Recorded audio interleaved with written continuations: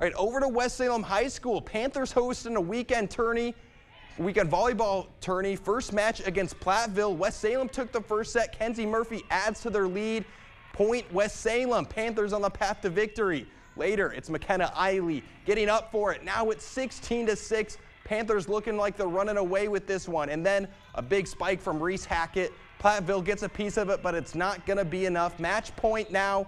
And Natalie Reichart putting it down. The Panthers secure the victory in their first match of the day, 2-0. And then over on the second court, we have the Logan Rangers as they take on Neillsville. Action in the first set. Ava Detweiler fakes the whole team out with a well-placed ball. Logan takes down the first set. Let's go to the second set. And we got Liberty Sprain laying down the hammer. Logan's lead is growing, but Neillsville won't be giving up easily. They bring it to a 4-point game, 20-24, match point Logan.